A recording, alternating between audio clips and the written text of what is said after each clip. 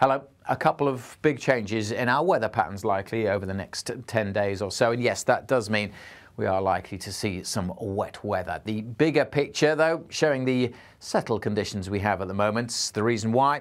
We've got the jet stream way up to the north, taking low pressure systems up across Iceland and to the south of it, allowing this high to dominate. It's been with us all week and it will continue to stick around, but slow changes will introduce some significant changes as we head towards Friday and Saturday in particular. Notice this kind of arm of the jet stream develops a bit of an easterly high up in the sky, and that will start to change things a little, and then we'll see a bigger change as introduces low pressure coming up from the south, and the high kind of waddles away up to the north and the east. And this low pressure heading in is going to introduce much more in the way of showers, some heavy ones likely this weekend across the south, although much of the north will still stay dry.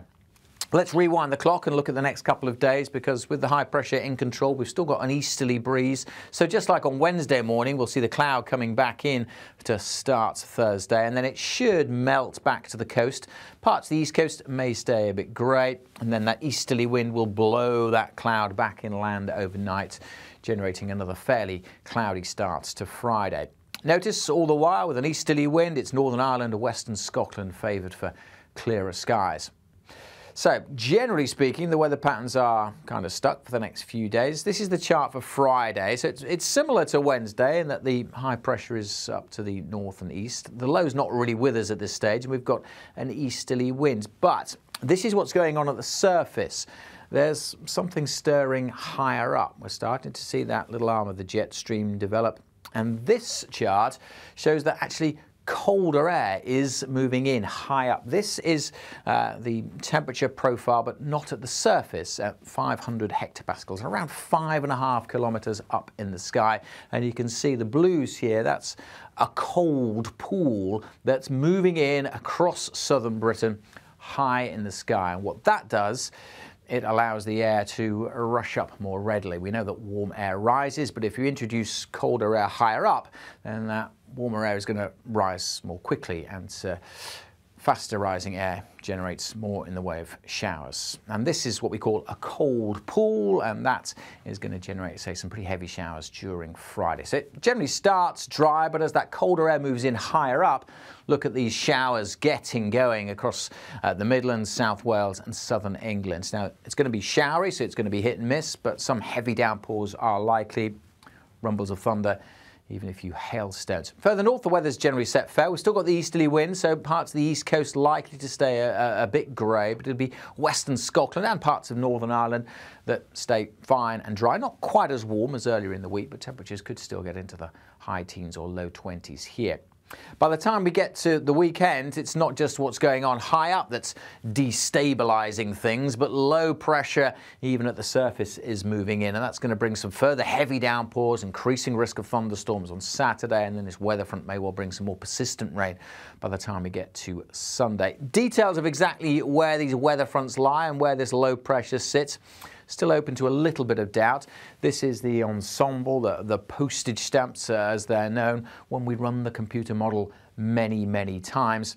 This is showing the rainfall building up throughout the 24 hours of Saturday. Now, you probably can't pick out much detail there, but if we zoom in, we can see that they're all telling a similar story, with the brighter colours, the reds and the pinks, indicating some heavy rain likely close to or across the southwest. But notice there are a couple of members, a couple of these postage stamps, where the rain isn't across the UK, it's further south, number 23 there, and behind me number 11 as well. But most of them do have some heavy rain across parts of Wales and southwest England in particular. So a bit of uncertainty about the detail, but we are likely to see some heavy and thundery showers across the south into the weekend. All the while likely to stay pretty good across western Scotland, dry and bright with sunny spells, and much of Northern Ireland too. And all the while, that easterly wind will continue to bring some mist and low cloud along parts of the east coast.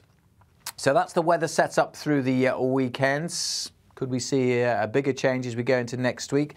The jet stream still in evidence way to the north of the UK, but weakening. It's what's going on out in the Atlantic. That's likely to mix things up as we go through next week. We're getting more of a classic jet stream, if you like, picking up. These are the winds high up in the sky, remember, where the jet planes fly, and the jet stream tends to steer low pressure systems, and it's getting more lively and it's getting more south shifted, so that's likely to bring low pressure systems our way. And this is the pressure pattern from the European model for next Tuesday, showing quite a potent looking area of low pressure down to the south and west of the UK, likely to be developing out in the Atlantic, but still could bring us a spell of wet and windy weather at some point through the early to middle part of next week. Now, the low pressure that's bringing us the rain and the showers in the south this weekend, that's likely to be clearing away at this stage. So actually there may be a window on Tuesday where much of the UK is fine before this weather system arrives. But it's likely that low pressure will then continue to dominate our weather through much of next week. This is the most likely setup